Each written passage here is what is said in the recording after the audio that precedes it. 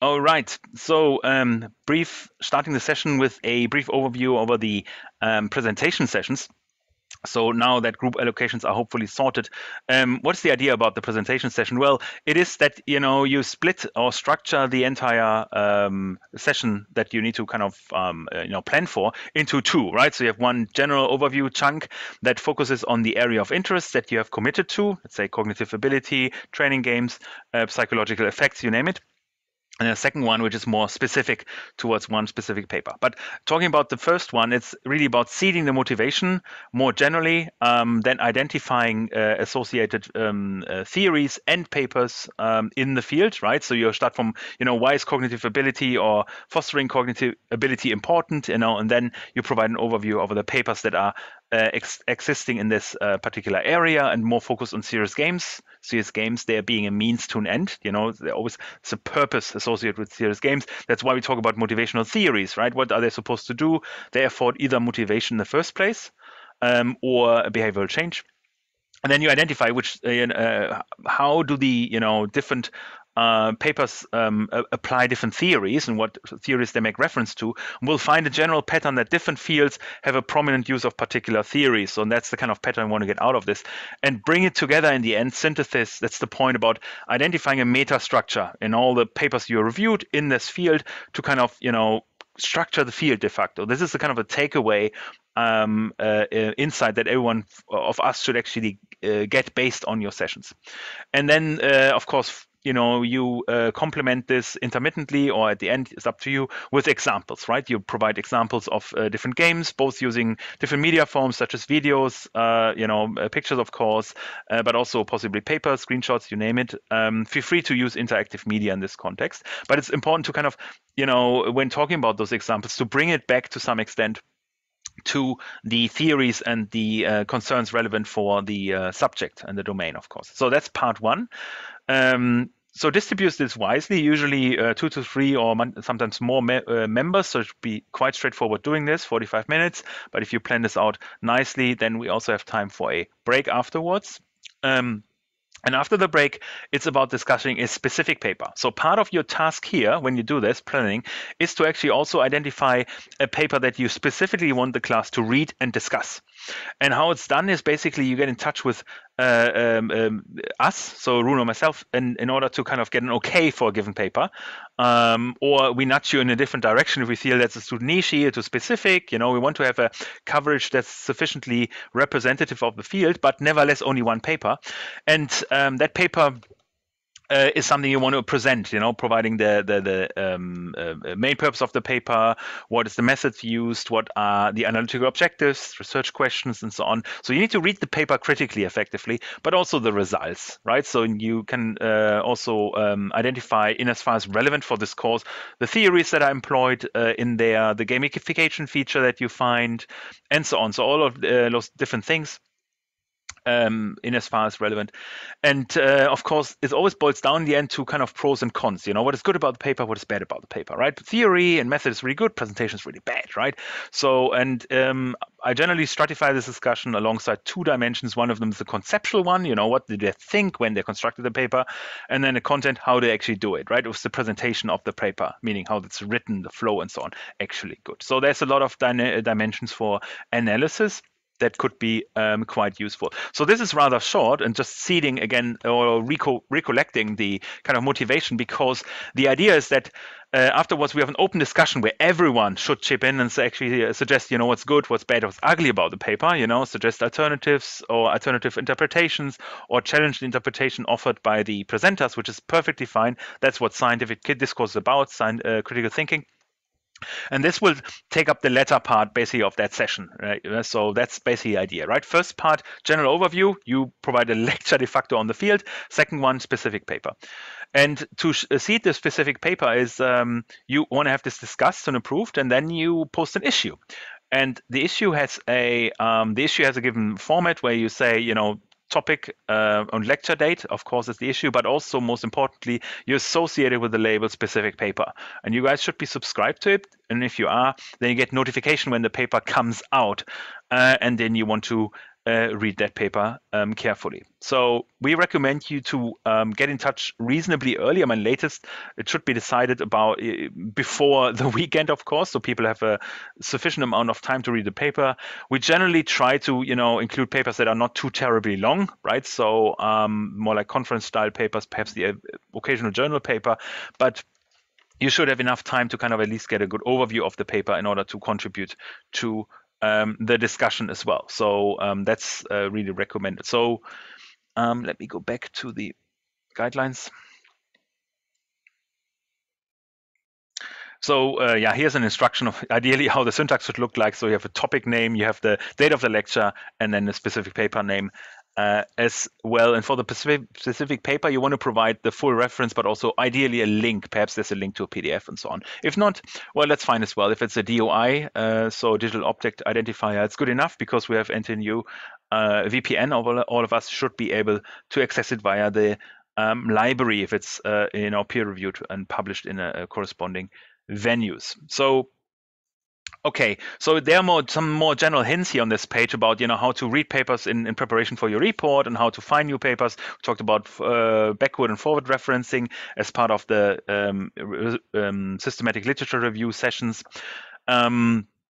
Consider use of demos, consider use of perhaps some sort of interactive means, such as Rune does quite a bit in his sessions. You should try it out as well, see how it goes. For example, gauge the background of people, or adjust the discussion where needed. And so on. One thing you want to bear in mind: this presentation is not only for the purpose of sharing information with us, but also getting feedback, because we may give you actually meaningful feedback both on a specific paper or on general theories or the directions that have been discussed to a lesser extent, for example, in your presentation. And you can use this feedback for your report, right? So you should treat this as substantively important. I always recommend people to bring a note block and a pen to kind of write literally down what is the feedback, because otherwise you may lose that one. That's actually quite useful. But given that we're recording things, it's probably less problematic nowadays. But in principle, that's definitely desirable. And there's, of course, a wide range of different questions that are more guiding are more guiding for the critical review of presented papers, right? If you are given a paper, you want to review it or supposed to review it, those are the guiding questions you can apply, right? So what's the contribution? Are the conclusion justified and actually linked to the analysis? Is the title and abstract sufficiently descriptive and actually provides insight about the content of the paper, or just buzzwordy, which sometimes or more often than not the case in the meantime? There are some links to further characteristics and so on. So a lot of different questions to ask here, more specifically centered around serious games, right? What category a game is focused on, how specific it is, what's the target audience, what's the game, or the actual who pays for the game kind of question, which is an interesting one as well. Is it based on idealistic grounds, or is it actually from making money? Anyway, so there's a lot of guidance further down here that's specific to the paper review, if you like. But if you look at something that focuses on the general presentation structure, this is one take on it that you can probably follow. Feel free to deviate from it, of course, but it's a bit of a challenge to devise this independently initially. So here's a bit of guidance. But again, remember, you're not alone in this. So there's a lot of you should have teammates, of course, in the first place, and everyone is kind of in the same boat in not having done this before. Any questions on this?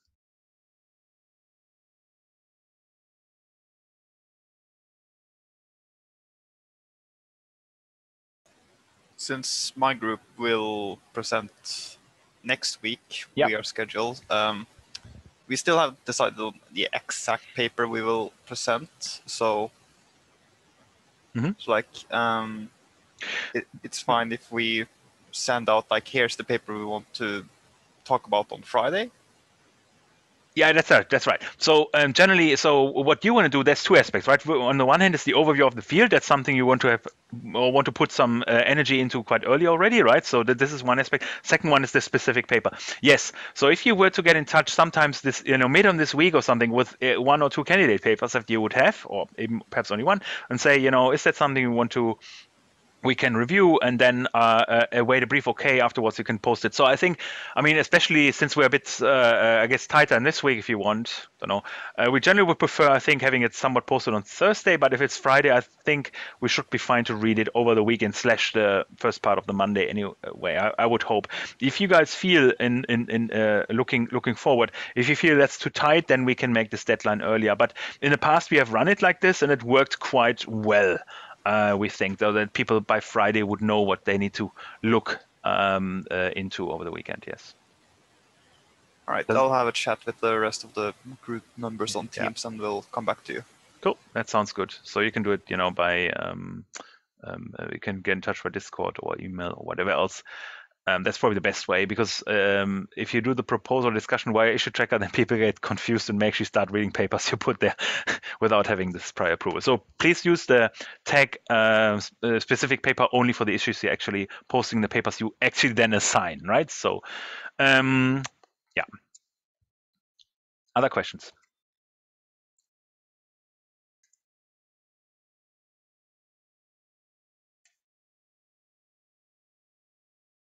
There was a comment, someone asked, okay, hey, oral exam, we need to do this. And I don't like exams. I don't like assessments as well, but we need to do them. So in order to kind of, see what you take away from the course and how you stand. So Rune and I agreed upon the 9th and 10th of June 2021. And this is a concession to the fact that, we actually didn't find a sufficiently large shared slot. We would have preferred to do it in May sometime, but May is a bit of a catastrophe in a way. But here's the thing.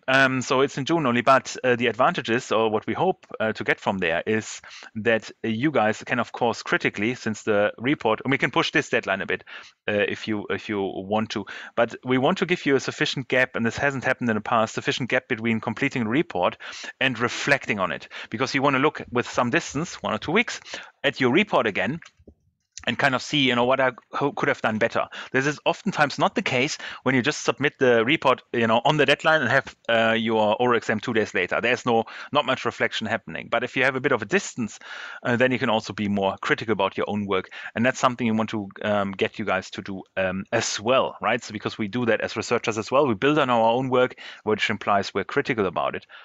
As well. So that's the rationale underlying behind it, apart from the fact that there are, in fact, scheduling challenges associated with this. So that's posted out here now in the oral exam session. There was one question in the issue, and I hope that's sufficiently addressed at this stage. But if you have more comments on this, of course, feel free to post those. Excuse me, I have a question. Lama, please. Our group is gonna present on the 3rd of May. Yep. Which is the last date for the report, for the final report. And I hope we will have enough time for taking the feedback and adjusting the report. But can't we just extend the deadline for the report just like a day or two after that? Yeah. I think that's completely a sensible request, Lama. I agree. I mean, especially now in the light of the rather quite a distance. In fact, that should be very unproblematic to extend it to that end of that week, for example. I don't think that is a problem. 3rd of May is a Monday, right? Isn't it? If I got it right. So we can easily extend it to the end of the week. I'll adjust it accordingly and post an issue on this. Yeah, thank you. That's a good point you're making. Absolutely. I mean, you want to absorb feedback and put it into your report. So that's a bit tight indeed. I agree. Yes. No problem there. All right. So there's a bit of a discussion going on. Perhaps we can discuss our way out on the issue tracker. So we can extend it first and then see if people have conflicting deadlines. But if we don't find a way out of this and we see, hey, there's 2 deadlines on the same day, again, then Rune comes into power, because he would say, 1 hour per in January or February is the same as in May. You better plan against it, right? So there should be an opportunity to deal with this time management. We're master students, I guess, but we try to alleviate. In fact, we intentionally try to avoid this conflict in the first place. So but sometimes it's just not happening as smoothly as we like. But let's extend it to the end of the week first, and then see what the discussion on the issue tracker brings us before moving further with this. Okay. I think I said everything I wanted to say. I feel it's important that it's seeded, for the further progression of the course, so everyone is somewhat on the same page. If you have questions, issue tracker, especially if it's more generally of relevance or concerns. Other than that, I would hand over the word to Rune, who has to share the more important things today. So, but there's one. Yep, Sinja, you have a comment.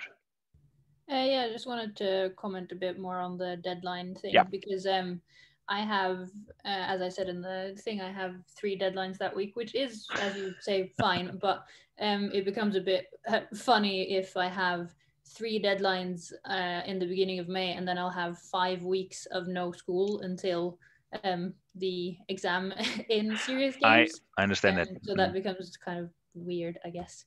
Yes, that's right. So yeah, I mean, again, we can open this discussion also on the issue tracker, so we arrive at a date that's good for us.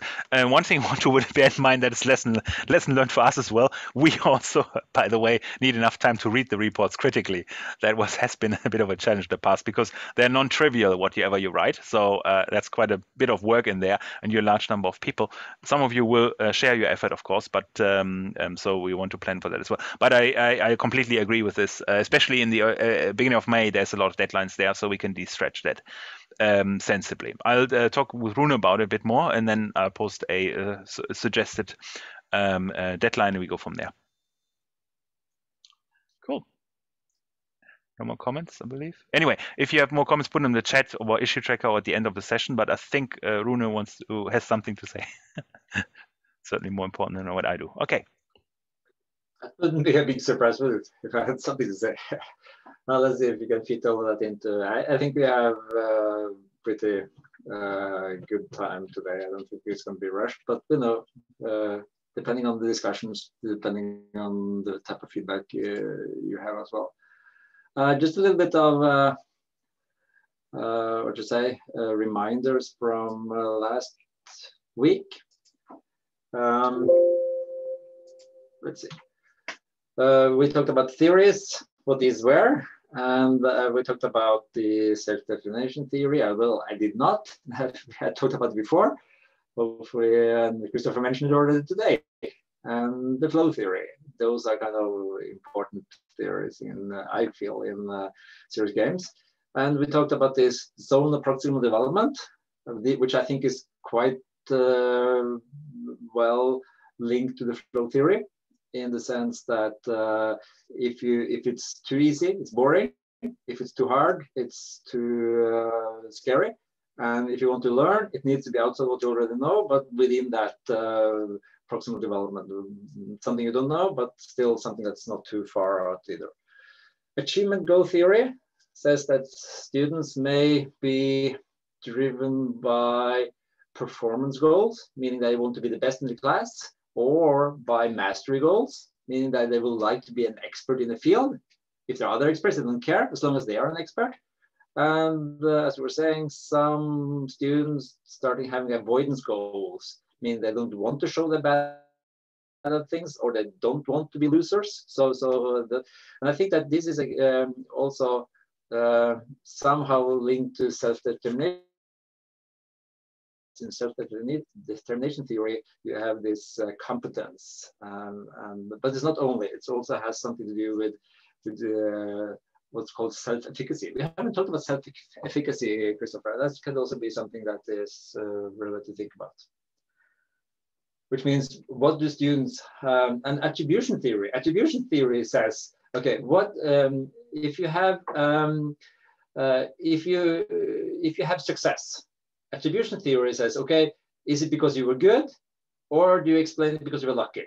And similarly, if you fail on something, is it because you're generally bad at stuff, or is it because you were unlucky in this case? And that's also something that's quite linked to the achievement goal theory, and some personalities that are personality traits that are linked here. But then we talked about the more education-specific theories, the Bloom's taxonomy, where the bottom is remembering, and then we go up and being more analytical and applying, and at the top we're able to create something new based on our knowledge. And then the solo taxonomy that looks at knowledge as individuals, you can look at the group of knowledge and you can see how they're related, and you can go on and be more complex in your way of comparing issues.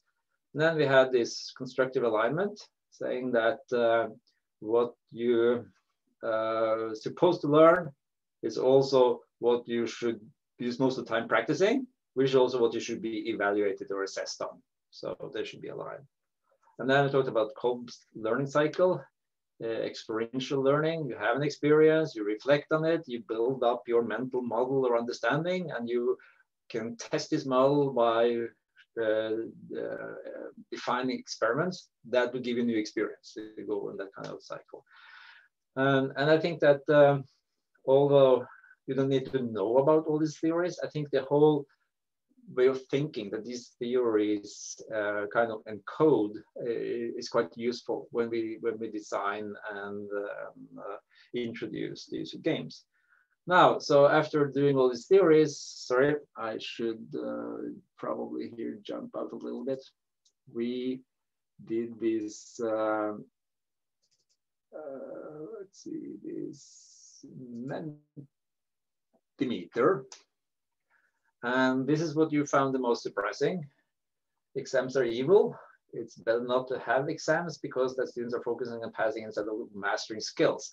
That's indeed an issue. And I think that many educators are using exams because we are worried that, among other things, that students get somebody else to do the work.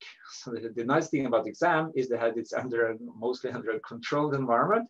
We get to see that who's there is representing the one that should be there. But there are many reasons, I guess, beyond that. Yeah, Sigorsky, yeah, he was a real person. Alignment is important, and I think that this has become an important thing in teaching for the last few years. And I think that for serious games, this is also a major concern. We need to think about what are the students or players supposed to gain from this game, and how are we sure that the time they spend is on getting there? What activities, and are these activities necessary and the right ones for learning? And then in the end, how our scoring mechanisms, if you have scoring, how would that link to the actual expected learning outcome? Yeah, all the different ways, taxonomies, so how to account mastery and how evolved they are. Yeah, but again, think of it this way. What we do is complex. Models are trying to, or theories are tools to try to help us understand this. It's not that it's we need to know or understand all of them, but they look at different perspectives and different, what you say, experiences. We have made systematic experiences on how the students learn and what affects learning. Okay, so that's where we were last time. Now let's go on. So what we wanted to say next is balancing act, and Christopher already talked about the balancing, how important balancing is in games. And I think that the new dimensions to that, or some overlapping what Christopher already been saying, is to align the instructional design and the game design. What I mean by that is that on one side it should be learning, but on the side it should be game and fun. So how do we align those? And I don't think, Christopher, did we talk about the player types, the middle types? No, we hadn't gotten there. Depending on progress today, we can do that, but yeah. else you can give them. You will know there are different types of players, and I boiled them down to two things. One is competitive players versus explorative players. Some players that really like to play because they can win and they really like to be good at competing, and those who do this because they would like to explore and find new information, new understanding, and information. Yeah. And then we have this individual. Do they like to play individually or in groups? So I'll talk a little bit about those. Now, starting with that activity versus goal alignment, and there is definitely a major need there, and that is also where I think some of the bigger challenges in serious games are. It should teach the students, or should help the students learn, I guess it's better to say. I don't think teaching necessarily, but help students learn the intended concepts and not just be fun and engaging. Now, what's often said about serious games is that they are kind of neither good serious applications nor good games. So I mean, we run into risk of getting the worst from the two, the worst in terms of teaching and the worst in terms of gaming. So it is going to be challenging to balance. So it's both an engaging and good game, fun to play, and also students learn or what they're supposed to learn. So that means that we need to consider the learning perspective and learning experiences. It should be definitely engaging from the perspective of the learner, and even more, it should be successful from the perspective of the instructor. I don't remember if I talked about, did I, Christopher? I talk about these things so often. Did I talk about the social science teacher that we talked to, that Tao and I talked to? Not in that instance. I think we had the brief reference to the chemistry games, but okay. So let me talk. So we talked to so Tao, one of the master students. She wants to do a master thesis on serious games for history learning, and trying to not just remember events, not be at the bottom of Bloom's taxonomy, but being more at the analytic, being able to evaluate and analyze and see trends and relationships. And in doing so, I always like the students to, and you know that for integration project, also you have integration project, I like students, or all of us, to talk to the real users of such, or the experts. And in this case, it was teachers. But we couldn't find any history teacher. We could find a social science teacher to talk to here in Gjøvik. And she's using games in her teaching. And now she had 3 reasons for using games in her teaching. And she, I mean, if you look at the first part there, the games didn't teach the students anything other than giving them an experience. So this was very much into the experiential view of learning. So what the students were doing is that they were playing games like being a mayor. So in the mayor game, you win the game if you get re-elected after 4 years. So what you need to do is to balance all the requests and all the push from all types of inhabitants in your city. And then if you get enough of them sufficiently happy, they will re-elect you. So that's about balancing needs for different people. And the other one of the other games he was using was the Hunger Game, or not? Yeah, it's Poor. It's what it's called in. It's an American game, I think, where you have a very limited monthly budget, and you're going to run a family. And the family gets ill, they get laid off, there are things to buy, the dog gets sick, and you have a limited budget. You can't cover all the expenses. You have to prioritize pretty harshly on how you spend. So, and her reason for using the games is not that the students will learn much from the games as such, but they will have, in her mind, very good discussions afterwards. And she said that the students learned from playing these games. She could see 3 main things that the student got from it. Number 1, there is this domain vocabulary. So by going through the games, going through the situations, they're starting to have a vocabulary that they would apply to the situation. So the social science vocabulary all of a sudden could be used. Number 2, they got to see, or they got to have a reference point. They got to have some experiences that they could reflect on. So she said that before playing this game, if I were to ask students about poverty and poor people, and no one here in my classroom would have any experience from that. So it's hard to get engaged students. But now after playing this game, I could go to each student and say, okay, what did you find the hardest?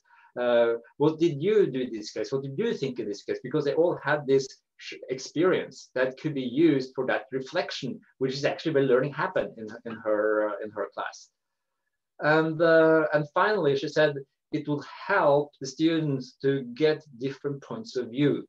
So you could see the being a mayor not just from that one inhabitants type of view. You will have to look at it balanced. You would see people coming in with different types of challenges, and the mayor will have to balance all this. So she thought that those three were the most important. Number one, a vocabulary. Number two, having an experience to reflect on and then to discuss on. And number three, points of view. So for a game to be successful, in my mind, it needs to be also successful from the perspective of the instructor, because the instructor has a purpose of, or has an objective and some expected learning outcomes, and the game will have to play in that picture. So, put another way, game activities should be meaningful learning activities. And one of the challenges in serious games, I think, is that in many cases we would like to have very nice and engaging games with maybe lots of 3D graphics, and if you do introduce all of that, then also we have to take into account how much time would the student need to learn the game mechanics, to learn to actually play the game versus being involved in the meaningful activities. So there are some issues there. Now, there are some papers that talks about the misalignments. So one, if you take an entertainment game and repurpose an educational game, then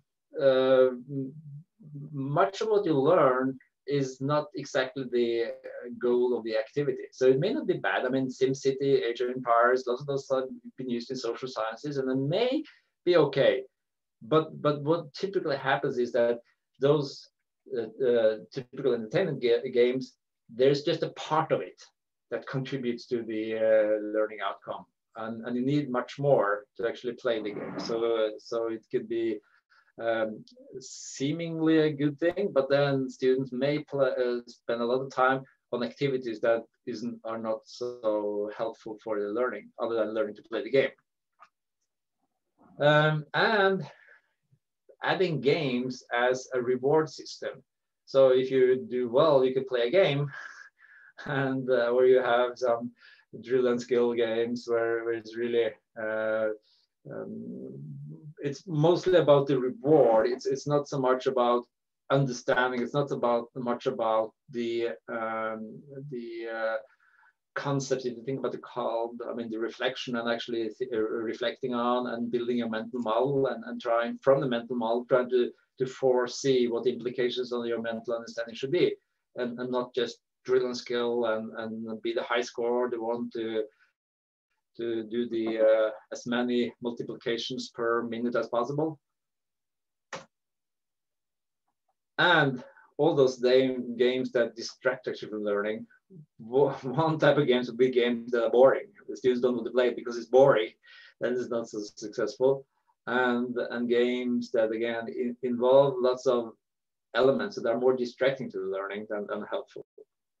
And you will see several serious games running into one or more of these problems. Now, what about this competition versus exploration? And I think Christopher will cover the player type at some time. So in general, we are seekers motivated by exploration. Even though we are competitive, we are also to a large degree highly motivated by exploring. And some of us keep on going up in the mountains to explore new mountaintops. There are, yeah, and we also tend to be quite social beings, motivated to play and to compete, because competition is part of playing, and we like to I mean, from a nature point of view, from an animal point of view, you would like the young human beings to be able to survive a real fight by playing and competing in a safe environment first. And whether you explore or compete, I think there's a bit of relation to the self-determination theory here, in that the exploration is to a large degree on competence and autonomy needs. So we feel skilled, and we want to challenge ourselves by using the skills, putting it in play. And we do it to a large degree autonomously. You don't have to be told to go there to pick up something and do something. We would like to explore ourselves, and we feel competent to do that. While playing is very much to the relatedness. I mean, we can play by ourselves, yes, but most of us would find it quite motivating to play along with others, even if you don't have to beat them in a competition, but playing along and building something together and explore together, if that's what we want to do. So, I don't know what, oops, it jumped to the top. Sorry, I clicked on the wrong button.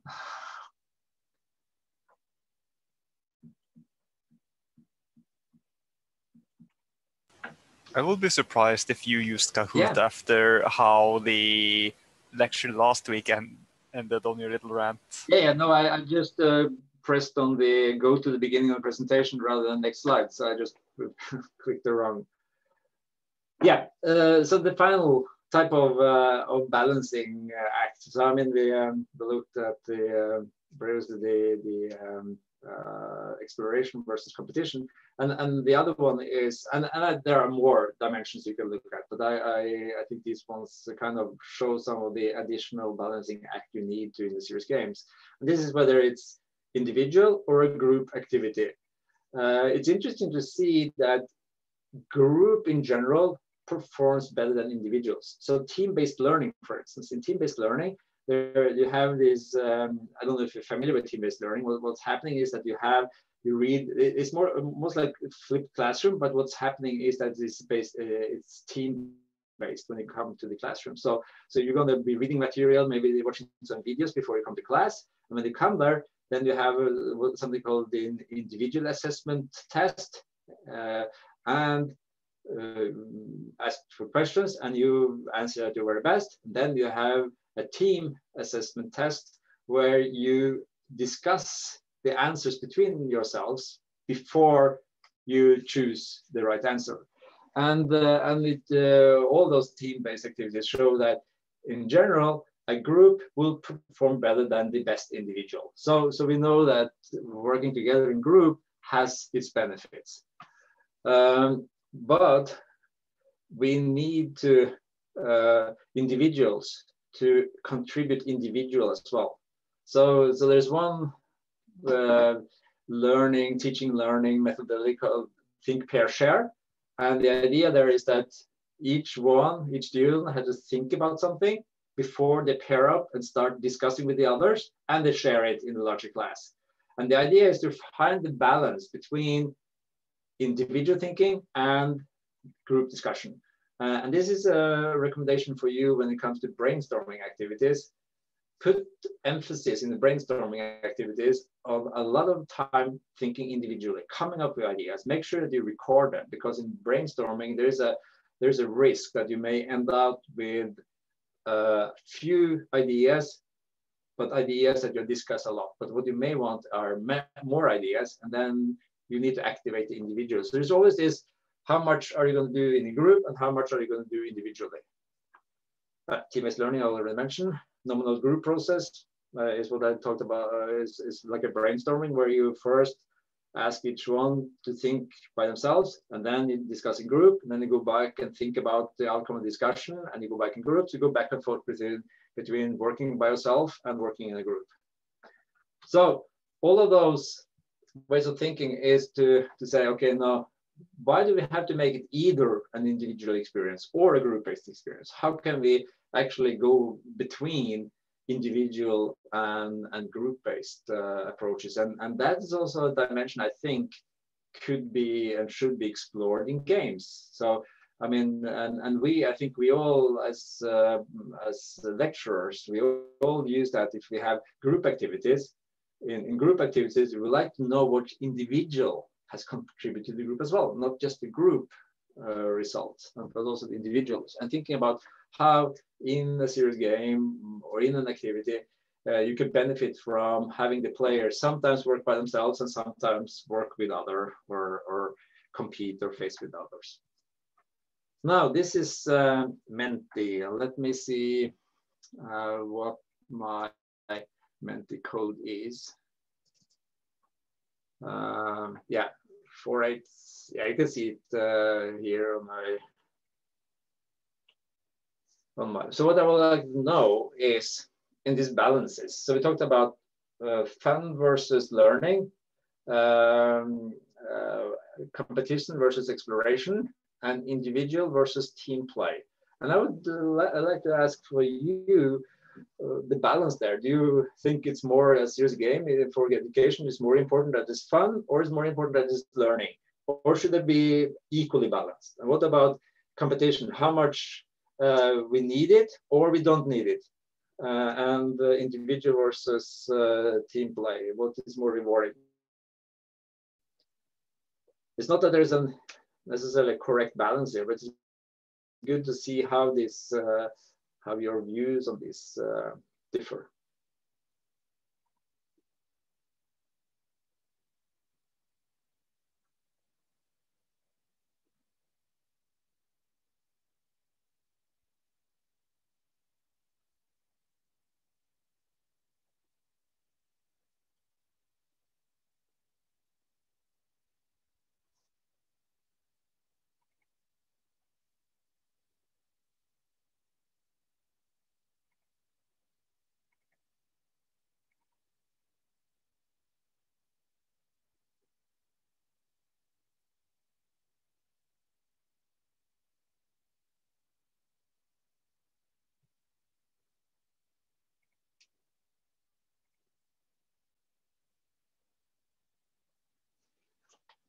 Okay, so yeah, answering is snapping up. I think there should be a couple more. I hope you have access to a device where you can answer. Okay, let's see how the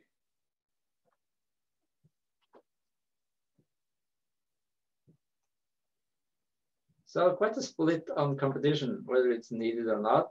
Some favor yes, some favor not, and there's not so much saying they should be equally balanced, or it's partly. So it's I guess the question type is so that it's probably more towards polarized answers. Fun is more important. There seems to be a little, yeah, I don't know. It's kind of in the middle as well. And focus towards individual play. Now, what I should say, what my thinking is that the answer here is not that there's necessarily one correct balance point. There is absolutely no correct balance point. But I think that as either as those developing or as those assessing or considering using such serious games, I think it's worth trying to understand where these balance points are and whether that is productive, whether that is helpful to the general outcome that we want to achieve, and what are the challenges and what are the benefits for instance, introducing competition. What are the challenges? What are the benefits from introducing a lot of team play versus individual play? Interesting. I think we'll have a 50 minutes break. Don't you think so, Christopher? And then we'll look at how to assess, not serious games, but what I'm doing is that sorry, I think we haven't yet uploaded that document, but there is a research document on looking at learning technologies and how can we assess learning technology. And since you say that serious games are kind of special type of learning technology, I think it's an appropriate input into discussion. How are we going to assess a serious game and its effects? But let's have a break until 1:25.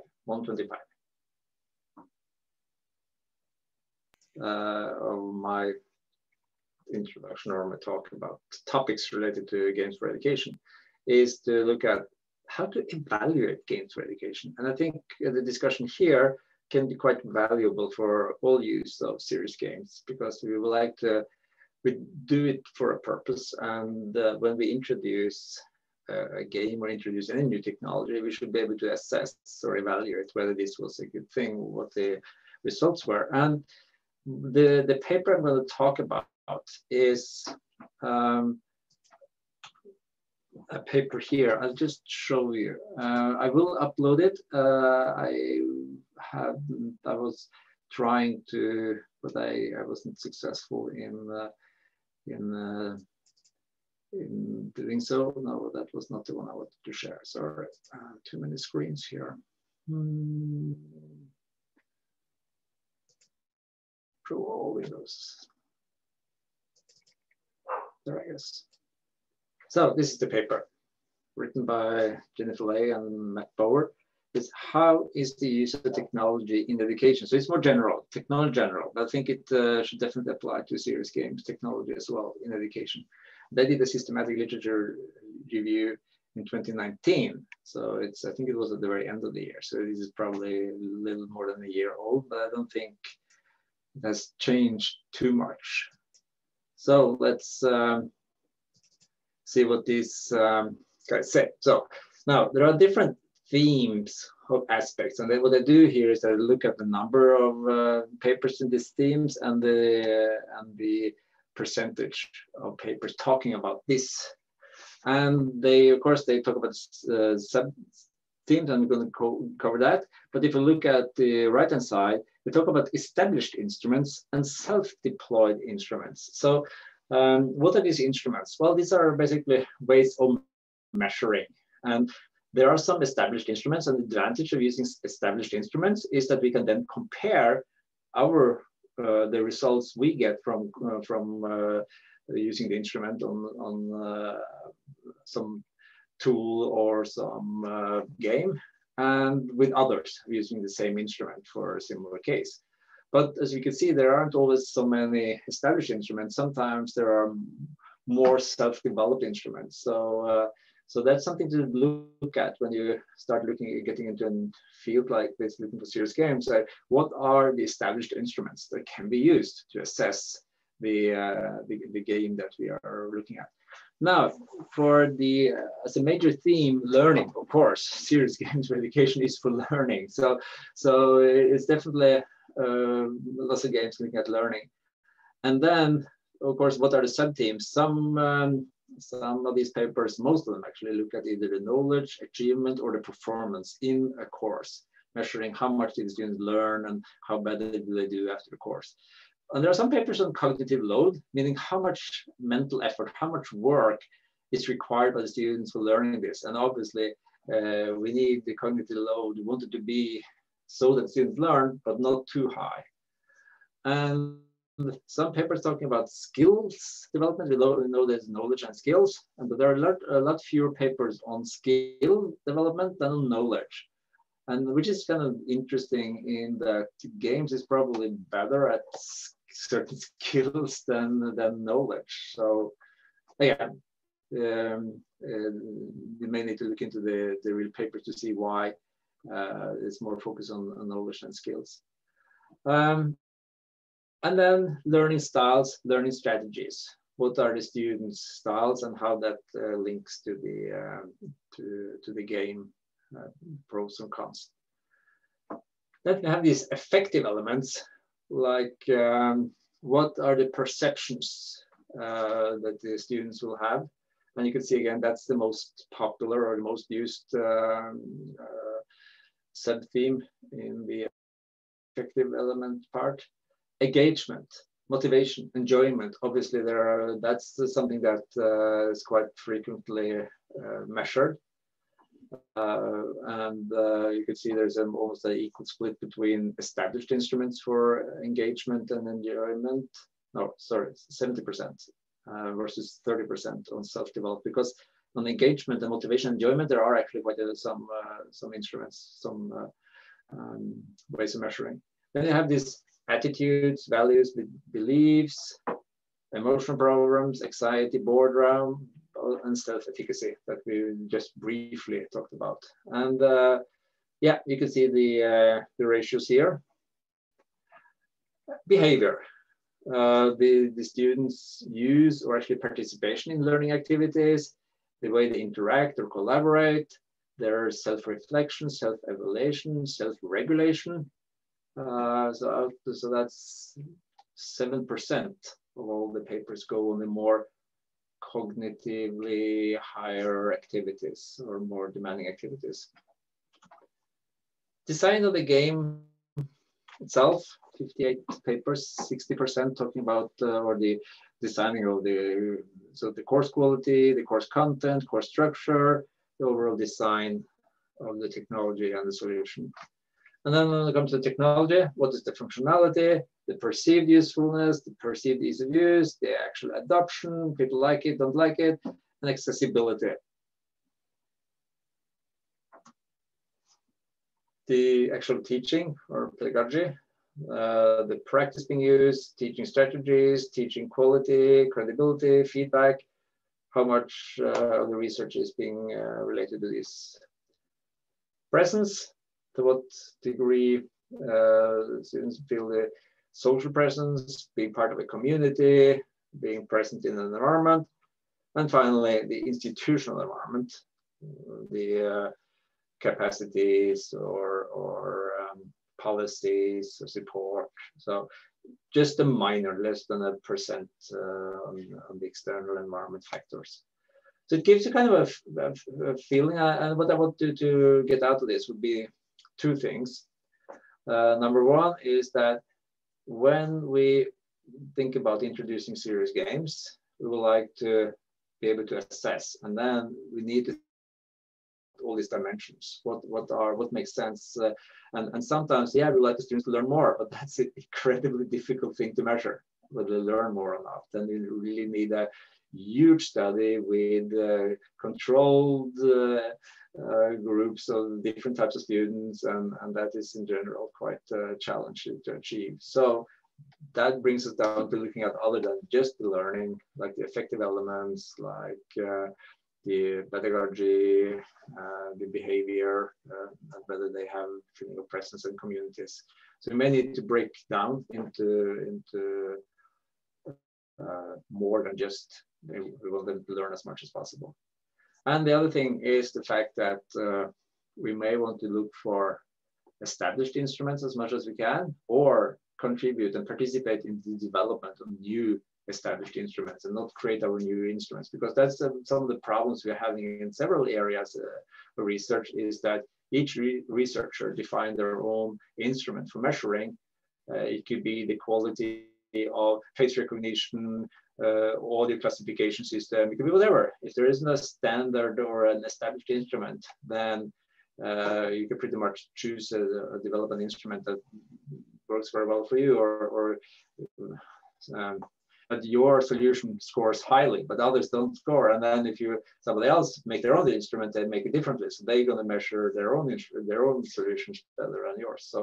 So those are two things I think to watch out for, and try when you go into your area, look for how would the serious games be measured there, and secondly, what are the relevant established instruments.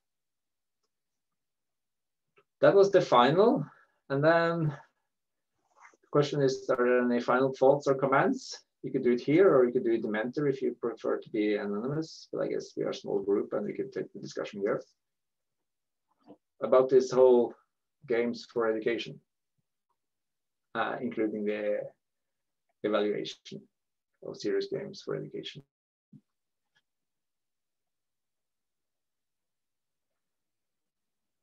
I guess what I could ask is, are you confused? Because confusion is good. That's if you're confused on the right things, confusion is good, because we can't learn without being confused. I mean, part of that is when we want to extend the comfort zone. A little bit confused, good. Not enough, but work through it. I think what I'm hoping is, what I'm hoping is that I will help you again see some dimensions, open up your perspective, and as this, hopefully I achieved what something like the social science teacher was saying, giving you a bit of a vocabulary for talking about these things, and secondly, different point, or having some different points of view on the problem, and that might be quite helpful. If there are no questions or other questions, thoughts, or comments, Christopher, I leave you the microphone. Okay, sounds good. I think it was very insightful to provide a bit of this backdrop. In fact, if you listen carefully, this is kind of little seeds that Rune has given you, where they are pretty much applied all across your topical areas, right? So there's always an element of learning, even though you think about how does fitness relate to learning, right? So because, in as much, I mean, that would be a climbing or jogging metaphor, if you like, in as much as you have physical development, you always have some sort of mental development. But specifically, a letter paper on technology, of course, guess what? The technology group may better want to look at that paper. And in fact, we may feel inclined to all read that paper, as a proxy, because there hasn't been much, especially not recently, there hasn't been much of that relevance to serious games more generally. From the area of technology, because it's all scattered everywhere, right? So some people do VR, then some people do, other kind of tech as relevant, and so, or AI or something. But bringing it all together is really good move. So thank you very much for this intro. That's yeah. So our kind of talks are a bit cross-cutting. What I want to do in remaining, what is it, 20 odd minutes or 10 minutes? Oh, that's pitiful. All right, I'll try it nevertheless. What I want to do is to kind of catch up or follow up on Rune's prompt on personality types. Because Rune make the distinct differentiation between, like the individual versus group work, which is an absolute important and central differentiation that we have, of course. But I just want to draw specifically, or looking at the individual side of things more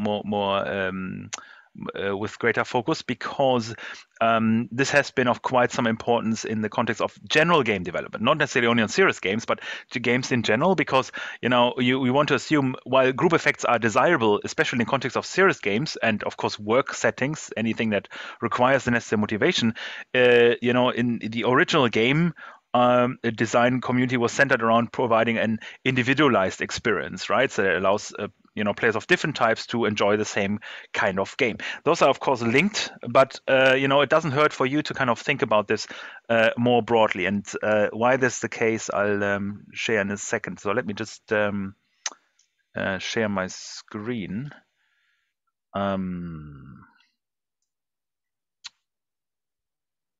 So that is an experiment, because I have a bit of a challenge there, in the sense that I don't have a second screen right now, so I actually need to share a window. Let's see how that goes. So, or what I'll just bring up directly what I want you to see. And let's see, share screen, share my window. There you go.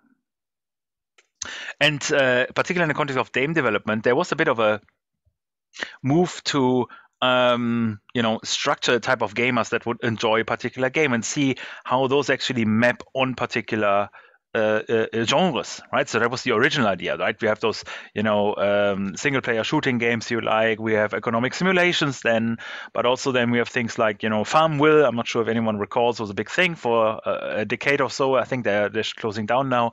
But they're all aiming at slightly different player groups, right? Both with respect to the depth, the intensity that you play, right? If you think like those first-person shooters, it's really about training skills in particular, right? So like aiming skills and reaction time and things like this. Whereas like other games such as Candy Crush and so on are more like casual games, right? So that are played in between and are really not any high cognitive load at all, but rather more superficial kind of pattern detection, usually that kind of thing. And others are really more about like just interacting with people, right? Not feeling alone. Like in a pandemic, that's an important objective, particularly for older people who may not want to invest the mental capacity, but nevertheless have social experience that is fun in a widest sense, right? So. And that brings us back to a topic that has been discussed quite widely in the context of the game design. Originally, the so-called battle player types, which is kind of an interesting one. They have been becoming to some extent the de facto standard when we think about game design nowadays, but they hadn't been in the past. In fact, they were just a proposed observation that a game design studio or individuals then made when they actually started to want to have a systematic kind of approach to game testing and seeing how they can actually characterize individual users. And from those, they arrived at the kind of general structure of the so-called battle types. So you'll come across those again and again. And the main characterization is there that battle types operate in two distinct dimensions. On the one hand, it's the focus on either having agency or structure, that is the players or the world, if you like, right? So that's the one dimension that people are interested in.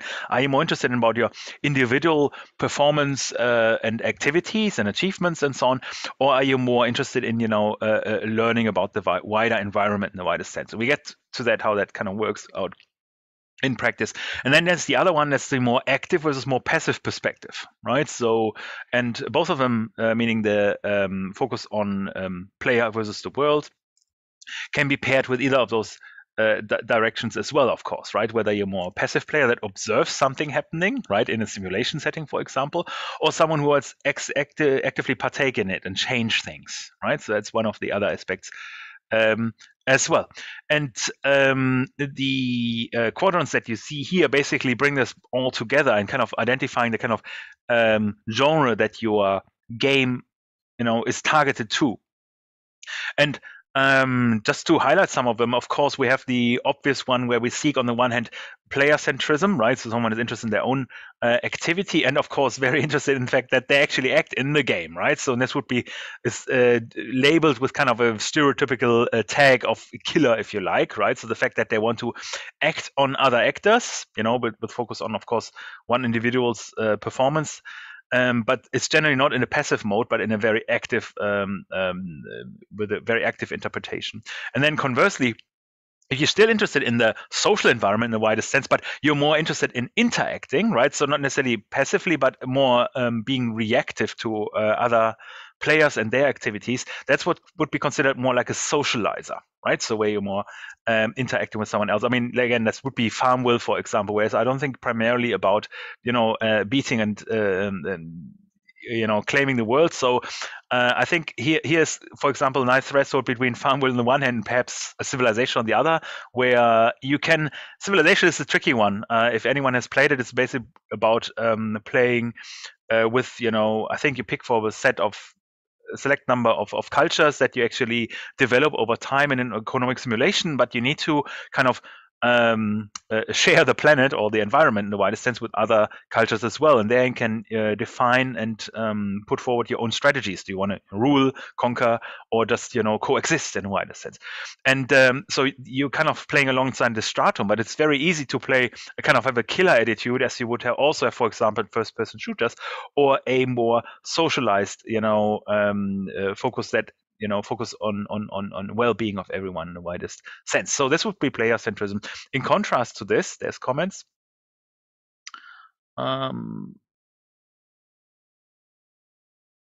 Yes, there are critiques. Just to immediately react to Jon Gunnar's comment, he wrote up.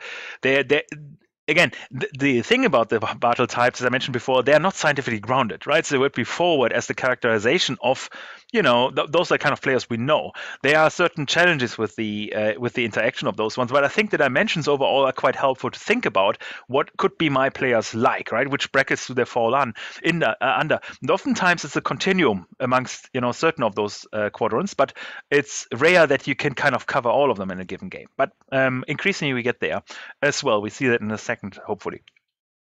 And then I now look primarily on the dimensions that look at the activity of the players more immediately, but there may also be an interest that lies more in the interaction with the world, right? So not so much having a social kind of environment, social phenomenon, but more like a learning phenomenon that's centered around the environment that you're embedded in. And on the one hand, it can be acting upon a world. Again, it's somewhat a bit like a conquering activity in the widest sense, but not so much with the intent to kill your fellow players or at least outperform them in any way or another way, but actually to kind of have a certain level of achievements that's associated with this. So if you think about someone, for example, who plays a game for the sake of exploring all its features and exploiting all these features and kind of, getting to 100% completion rate, right? Those people that try all the decision branches and all variations and play the game repeatedly just to cover their all possible pathways of the game, those would be achievers, right? So they're not primarily interested in kind of, necessarily even being the best in the game, but to know the game completely.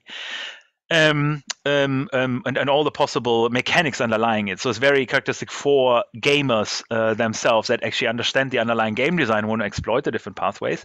And then conversely, there's the explorer, the one that just, possibly casually, but nevertheless interact with the environment, just to get to know the world as it's modeled in the game world. So if you think about open world games where you can roam freely, they become increasingly popular, it seems, especially the big ones, or the games that exist over a longer time frame, where you can just roam around and explore the environment, interact outside of the actual objective of the game with other players or non-player characters in particular, or So if you, I don't know, GTA is probably a good example for this exploration mode, where you can, on the one hand, of course, try to get all the missions, all the special bonus points, and so on. But on the other hand, you can just drive around freely and explore the world, interact or not, to whatever extent you like.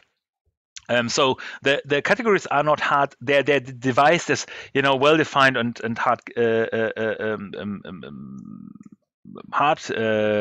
With hard boundaries, right? So very discretized, if you like. But in reality, you'll find that both players but also games are more situated on a continuum that allows for one of those two strategies or a mix thereof, to kind of keep it interesting. And I think nowadays we have more and more games that actually allow pretty much all strategies within a game, which hadn't been the case earlier. It was a lot easier to have a fixed association with a genre and one of those player times more immediately, right? So this is one perspective. So this is the game world. And the question is then also, how do we sensibly link this to the real world? And of course, in reality, we'll find that there has been quite some study on how people actually behave, especially outside of game settings, but more generally as social or individuals. Or members of society or individuals. And probably one of the most famous personality index or type indicator is the Myers-Briggs one, which builds on an earlier taxonomization by Carl Jung, which was a Swiss social psychologist, I believe. And they basically identified and allocate individuals along a set of dimensions. So each of us, that's the idea, has a distinctive set of characteristics that this matrix can possibly capture more or less comprehensively. On the one hand, that is being situated somewhere on a continuum between extrovertedness and introvertedness. So I think that's a very popular categorization that we all are very familiar with. If someone seeks energy primarily from socializing, from interaction, right? So oftentimes there's a claim that teachers have this drive that they need interaction in order to drive motivation and drive a lecture. So they will suffer if you're actually just passively listening.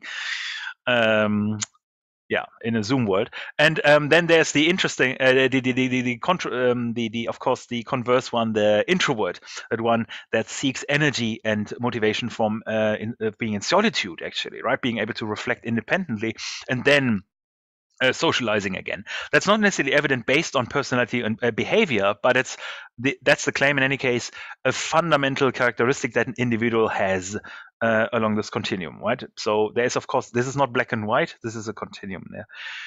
And then in addition to this stark contrast, there is the focus on sensing versus intuition. So the idea is really like suggesting that people are really listening to details in the listening to details when they learn about new facts, things, situations, environments. So it would be kind of a sensing individuals, and the intuitions ones that are more inclined to see bigger patterns reasonably quickly, and also are willing to forgo minor inconsistencies and so on in the characterization. in order to arrive at a promising kind of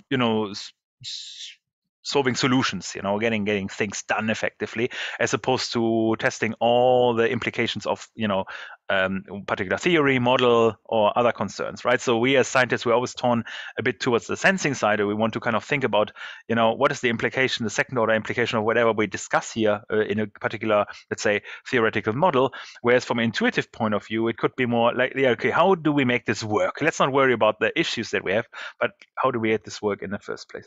And then there's another stratum that distinguishes between thinking and feeling. So which is generally associated with a more rational approach, I guess, or logical approach to analysis to particular circumstances, right? So can we draw logical conclusions out of those under consideration of advantages, disadvantages, under consideration of values such as fairness and so on? Can we kind of have a more unambiguous metrics for any solution that we propose to a given problem, or when we want to understand a particular social or physical situation, right? So we embed it.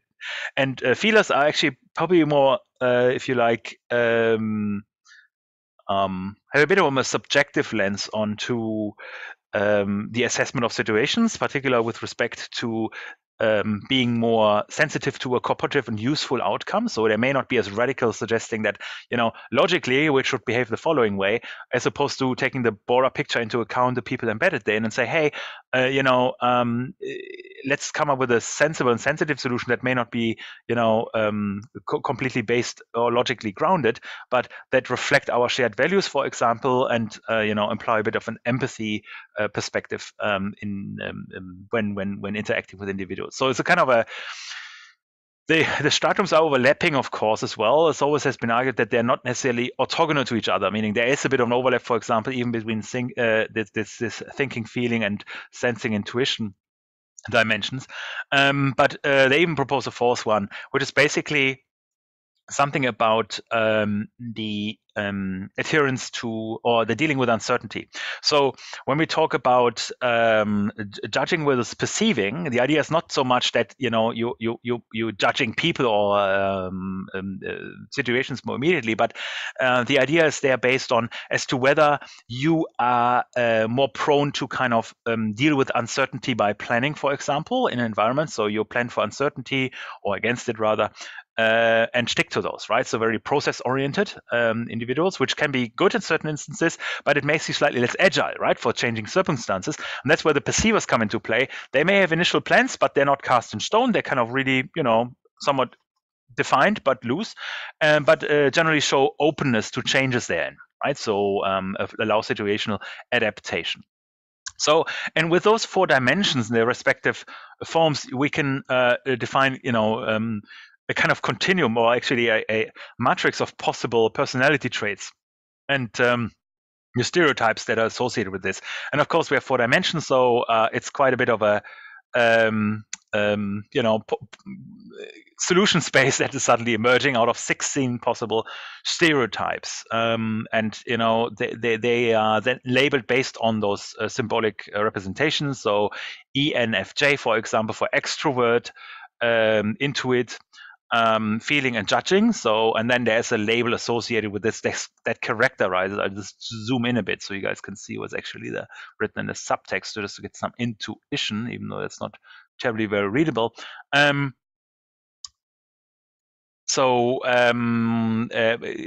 kind of reflects in an idealized or stereotypical way a teacher, right? So that the idea is that you seek energy from the outside, that you work on certain intuitions that are relevant, for example, to sense the classroom, that you are caring about the classroom conversely by respecting all individual values and not necessarily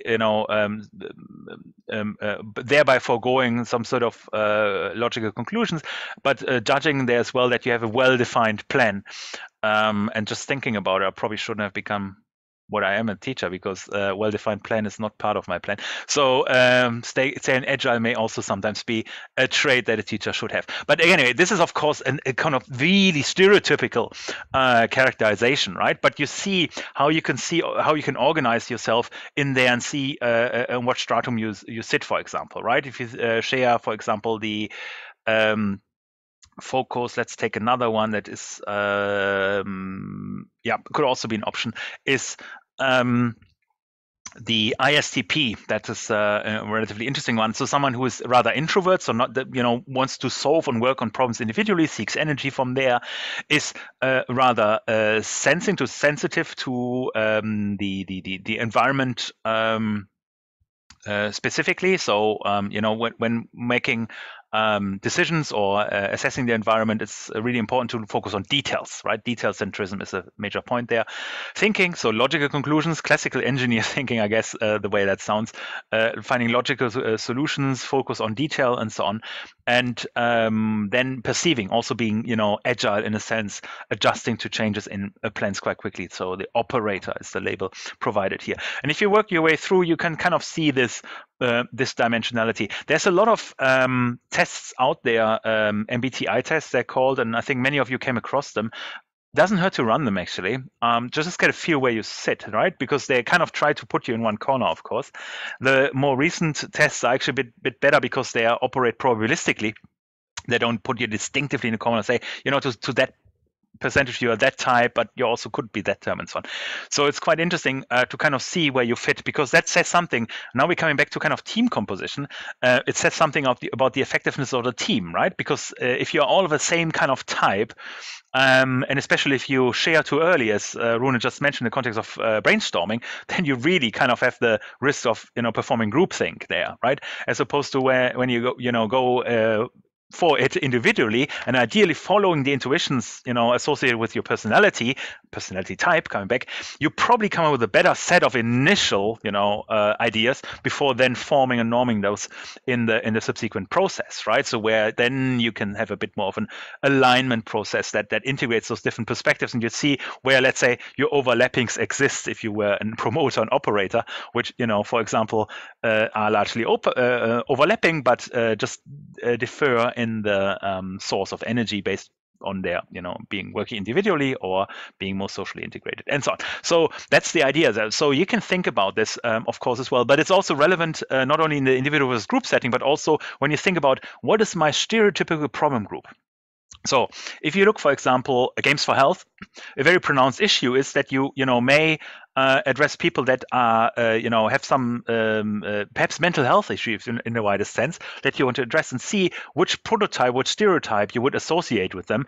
And when you define your game, right? So how do you speak to those concerns or to their personality characteristics, and encourage them to change behavior or to engage with the outside world or to reflect on the same issue from a different perspective, because that's fundamentally what those personality types offer you, right? Looking at the same thing from different perspectives in many respects is an important aspect as well. But it's also good to kind of test your game against personality types, right? Where you may actually thought you have a very generic game that applies to different or appeals to different personalities, but in practice you actually find that hang on, it's completely overfitted to that club or that crowd here, that cluster, right? We didn't really respect needs or characteristics of others. That may be intentional, but perhaps also unintentional. So it's also important to test this, because bear in mind, in serious games, we have a bit of I would suggest a bit of an elevated responsibility, social responsibility, because we're not looking at entertainment only. You need to bear in mind what happens if someone who is not an intended audience for the game actually plays that game, right? You need to be mindful of unintended consequences that could be possibly disastrous, particularly in the context of health-related games, or simply have non-aligned outcome with what you wanted to intend to achieve, right? When you didn't really respond to the individual learning. The other aspect is there, of course, associated with scaffolding. Rune talked about this extensively. How do individuals learn best? What's the kind of problem you want to expose them to, either by pitching a scenario or providing a setting? Do you want to have a multiplayer setting where you actually collaboratively work on a solution, or do you want to subject players to a set of logical principles, and they should use those to kind of arrive at a solution to a particular problem. Good for thinkers, I guess. But if you want to do it intuitively, for example, or rather, if you want to do this based on awareness issues, then you want to set, for example, and provide a narrative and offer the individual then to come up with a solution to that one. So it really depends, of course. This is really high level and blunt. I'm making it up on the spot here, but it really depends a bit on your discipline, and I think that is topic area, and it depends a bit which one is most suitable. But I would like you to think just about this, that there is this dimension that you can reflect on when you devise serious games or analyze them as well. Bear in mind, it may not just be the game that you're focusing on, your report you're focusing on, but perhaps for your analysis, you can see what the games typically allude to, what kind of personalities they may likely be more linked to. The other model, I will not go into detail, but I just want to call this out. There's, of course, not only one model, right? So we need to spread this misconception that there's always one, let alone right model, because they all have their flaws. All of them have their flaws. There's absolutely no doubt. It's just the idea that a model starts your thinking, at least in worst case, if you like. In best case, they have some value, predictive value, but in worst case, they're just thought-provoking.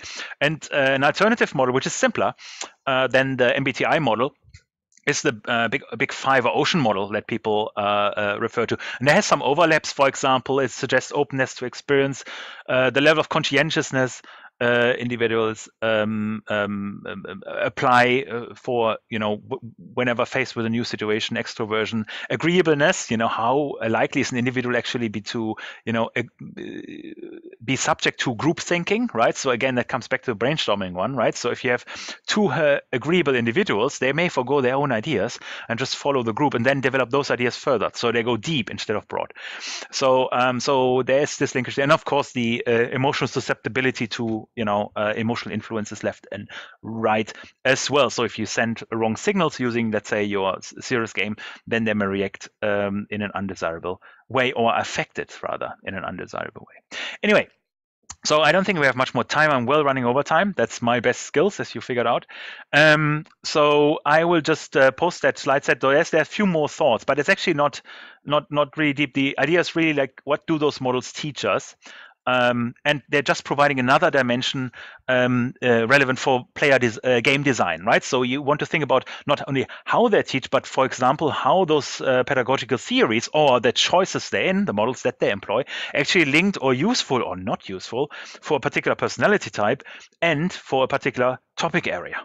Right, so you have very diverse topic areas, and you need to think, what are the individuals embedded in there? How do they learn best? And what are the theories employed there? So our intent was to, Rune said it before, to seed confusion, but also to give you think about it like a flower bunch, and you have a lot of different models, theories you can now pick and choose from, cross-cutting. Looking at we looked at psychological models, motivational models. We looked at pedagogical principles. Now we looked at different types of individuals, player types, thinking about playtesting, and so on. And of course, the overarching objective of serious games in those 6 weeks or so that we have provided some sessions for right now.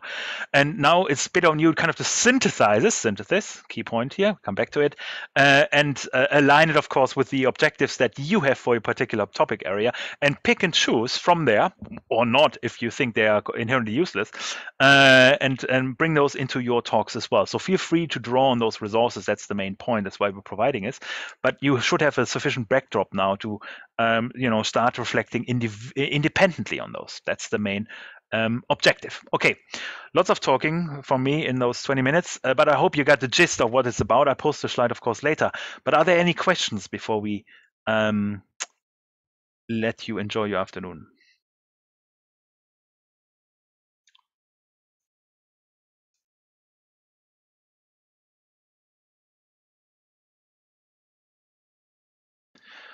So far not. Okay. Okay, well, I guess, if there are, feel free to post issues. Runa and I will have a discussion about the deadline extension for the written reports in as far as fitting and useful for everyone, respecting your concerns. We'll post an issue and then you can, comment on this one. There's still quite some time away, so there's an element of flexibility that we still have.